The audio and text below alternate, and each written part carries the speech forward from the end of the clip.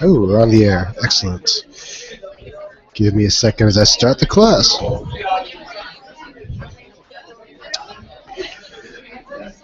All right, shall we begin? Shh.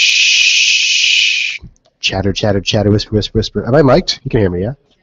Okay, good. This is the second last class. Are you guys sad? Not even the decency to lie. Oh my goodness. Well, it's not the last class. I can still punish you. Because it's the second last class, there's still going to be some new stuff today, but very little new stuff. Because I'm exhausted. I already got 2 hours sleep here, and I think I'm diabetic now because I was Timbits and So, what was I going to say? Yeah, so today's topic is actually pretty short. Maybe I can get you out in half an hour. We'll see if all goes well. On topics in which I have no expertise. Environmental epidemiology and molecular epidemiology, two fields that I know very little about, so I won't pretend to go deep into them, and I'll hopefully just introduce the topic. I don't expect you to be the experts, just have a general understanding of what we're talking about. And yes, there'll be one or two questions on the exam on this topic, but it's not the meat and potatoes of the course.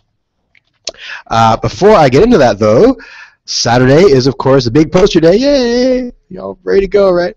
So I think there's a couple of people who haven't paid yet on PayPal. I will track you down tonight and email you, just to remind you, and to get around that, because it really saves a lot of problems on Saturday if you get the stuff done first on PayPal.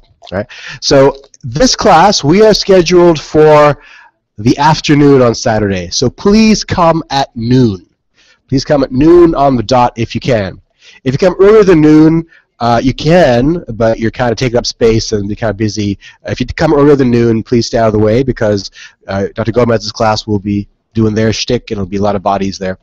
But you can come watch. If you come at noon, go to the registration desk, enter your name, they'll check you off, give you your number for where your poster goes, because the poster boards will be numbered and labeled, and you must go to where your number is, because the judges have already been given the list of posters that they're judging, and they're labeled by numbers. Yes?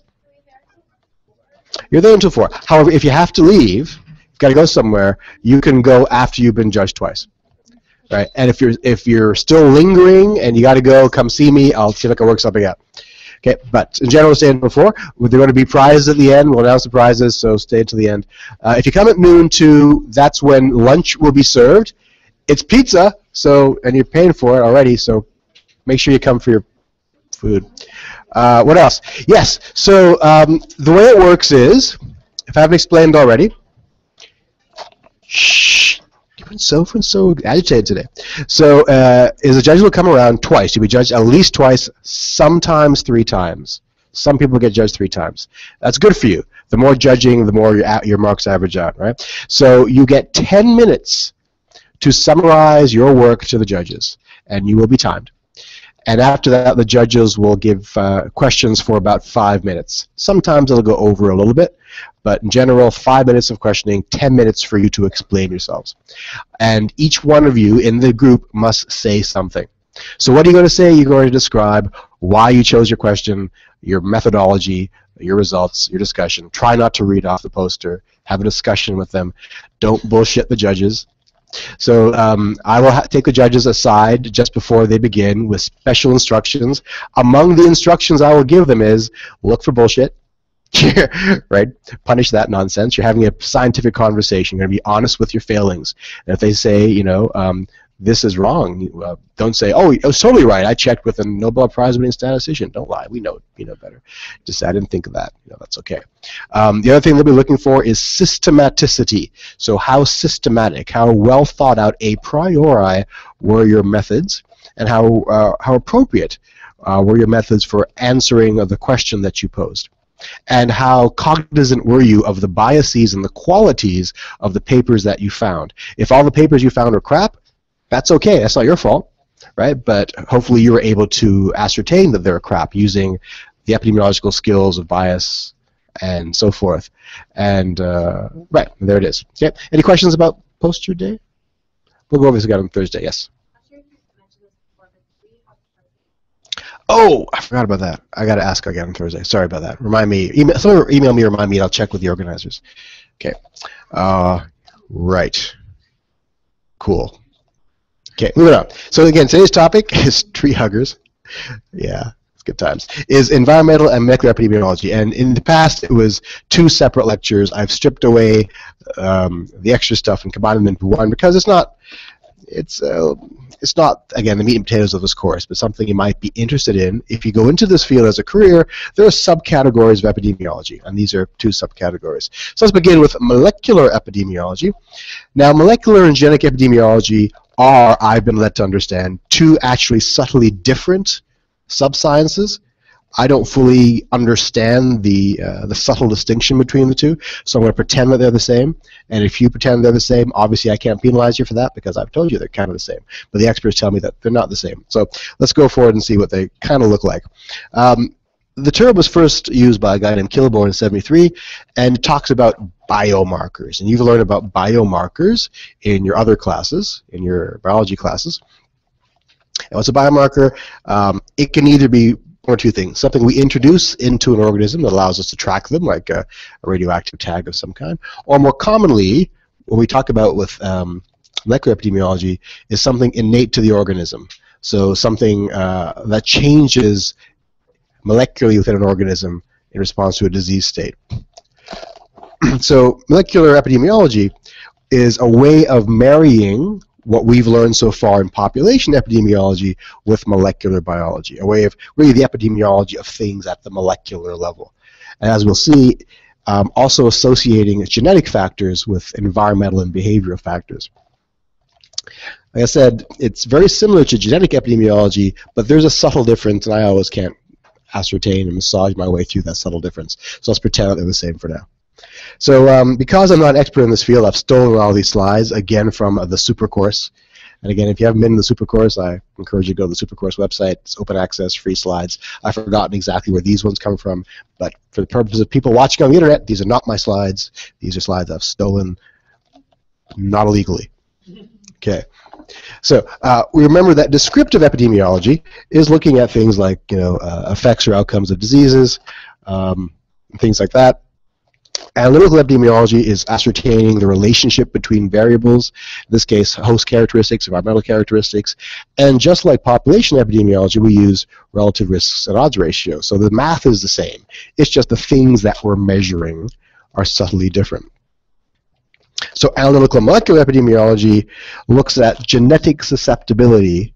So are you predetermined, are you predisposed to having a certain condition? I just made a joke about probably being diabetic now because I had a bunch of Timbits. Well, diabetes runs in my family. I'm at that age now. I'm a fit guy, but doesn't mean that even though I've done all the right things behaviorally that I won't get diabetes because I have a predisposition to it based upon my genetics, right? So with genetic and/or molecular epidemiology, we try to account for the biological predispositions, the biomarkers. It's not all about exposures, right? So if you look back to the examples I've given you throughout the class, like the picnic examples, where you're looking at outbreaks of this disease, and we do our case control analyses, and we try to figure out which of the things that you ate probably created the diarrhea.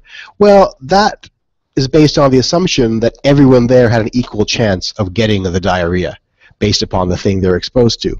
With genetic and/or molecular epidemiology, we accept that some people may have lesser or higher chances of getting the outcome given their genetics, even though they both have the same levels of exposure. So it's a little more subtle, and it accepts the heterogeneity of different people's biologies, which is why it's growing in popularity and has a bit more sexiness right now in the wider field. So the environmental risk factors we tend to assess are things like where you live, what you do for a living, and the biological markers of exposure, well, alterations to your genome, whether you have antibodies, infectious agents introduced into your system. A lot of these things here really aren't a bit too precise. Skip that slide. Really, the essence of this is that we're looking for an element of genetic predisposition plus exposure. If you've got the predisposition and you're exposed, you're at high risk. If you're missing one of these things, you're at low risk. And that's the essence of what I'm talking about. A combination of a predisposition. What's going on me? You probably noticed that Kahina's lecture last week, I uploaded the audio. Everybody noticed that? So that worked out better than the YouTube does. Interesting. Okay, you asked the question about whether or not the regression analysis looks at just one variable. It looks at all the variables, but we use it because we could look at the influence of one variable, one cofactor on the outcome, given that everything else has been controlled for. And the example I was going to give you was in here, we're trying to figure out, is exposure to a landfill increase your risk of having cancer? And the question is, let's say you live in a landfill, but you also smoke. How do you know it's not the smoking that's causing the cancer and not living next to the landfill? And the answer is, with regression, we get enough people living in the landfill, some who smoke and some who don't, that statistically we can separate out the risk caused by smoking and remove that out so we only get the risk caused by the landfill. And the same thing is true for all the other variables in our soup. We can remove all these things so we only get the smoking contribution. Remove all these things so we only get the ethnicity contribution. That's why we love regression. Almost every master's degree in epidemiology involves a logistic regression because we all know how to do it and we get some nice little results. And regression gives us a list of odds ratios that have been adjusted. They've been controlled for. And we'll see what that looks like in a couple seconds. Oh, right here. That's what it looks like. So this, you probably come across charts like this when you did your literature review for the poster. And maybe some of you figured out how to do it, and maybe some of you haven't, but we'll go through this example here. So this is the ecological analysis results, and this is the case control analysis results. And here we're looking at the risks for cancer. It says here relative risks, but they're actually here, it's odds ratios. That's your odds ratios. Remember, odds ratios estimate relative risks. So sometimes they'll just say relative risks when they mean odds ratios. And these are the predictors of cancer. And here are the relative risk and odds ratios. So this is the 95% confidence interval. Remember that from stats class? That means that if I were to do this experiment 1 billion times, 95% of the time, the result will be in that range. Now, what's the magic number for odds ratios or relative risk? That tells us nothing's happening. 1. So we don't want to find a 1. A 1 tells us this thing has no effect. If I were to produce this experiment 1 billion times, I would get something between 0.5 and 1.3. Is 1 in there? Yeah, 1 is in there. So we know that is actually statistically equal to 1. Same with that. Same with that. Same with that. Same with that. Same with that. Same with all of these here, except for that guy. How about over here? Is 1 in between these two? No, it's not. And here, yes, yes, yes, yes. So if I were to cross all these off, these are the ones in which 1 is in the confidence interval range. It's a really simple way to read the chart. And that leaves me with just these 3 examples here. So in ecological analysis, stomach cancer, there's a relative risk of being exposed to the landfill site and getting stomach cancer if you live in the high area, and of getting liver cancer if you live in the high area. Everything else doesn't seem to have an effect. So and here is a deeper analysis of the case control study looking at the odds ratio. Here it says adjusted odds ratio and the confidence intervals. These are all including 1. So our case control doesn't give us a whole lot of information either. So we found there's a slightly different results obtained with different methodology. If we use the ecological versus the case control methods, we get slightly different interpretation. So if we go back here, our case control gives us nothing, and our ecological gives us a little bit of something. We get like stomach cancer, maybe a slightly increased risk. So we have inconclusive results except for a couple of the cancers. So we conclude further studies are needed from other landfill sites. That's the classic conclusion for every study. Further studies are needed. It justifies our next grant application. Okay. Another quick example. We'll finish off with this quick example. This is a complex longitudinal cohort study. What's a longitudinal cohort study? Yes.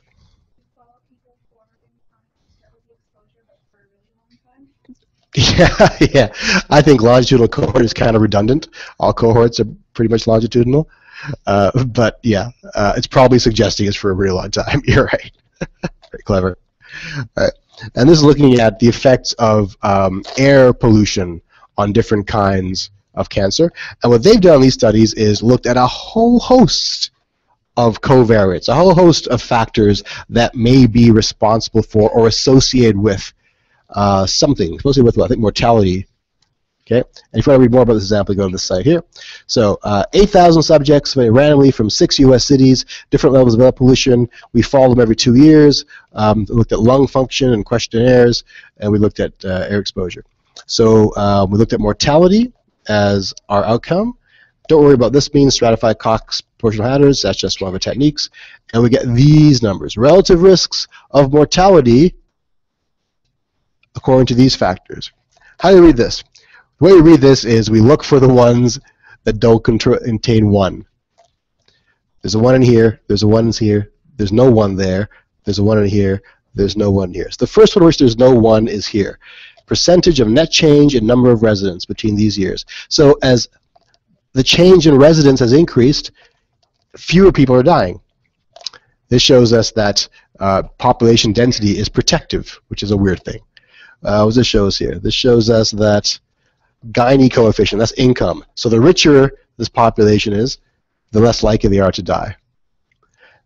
And so forth. You can go through each of these individually. But that's how you read that kind of data. And an environmental population epidemiologist with crunch all those data, attach an odds ratio or relative risk to each risk factor or covariate, and determine which factor is most appropriate or most likely to be associated with the outcome that we care about.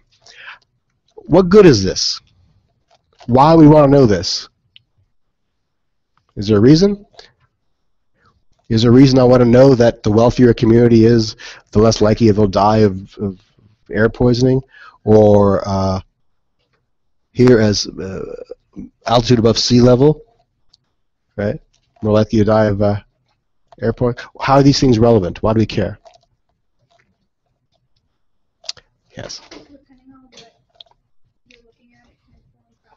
Exactly. Depending on what we're looking at, it can inform practice or policy. Some of these things are just coincidental, right? So the wealthier the population, the less likely they are to die. Well, that has to do with a lot of things. Maybe it's because the wealthier the population, the more services there are, or the less likely they are to be outside because they've got office jobs, they've got air conditioning. I don't know. It may not be indicative of anything. But occasionally we find something that we can act on, like, I don't know, the density of cars is associated with increased air pollution deaths. We can actually affect policy to diminish the density of cars. We have to be careful, though. We do this kind of analysis. We can go on fishing expeditions. We throw in all the variables we can think of, and you'll find that something comes out significant.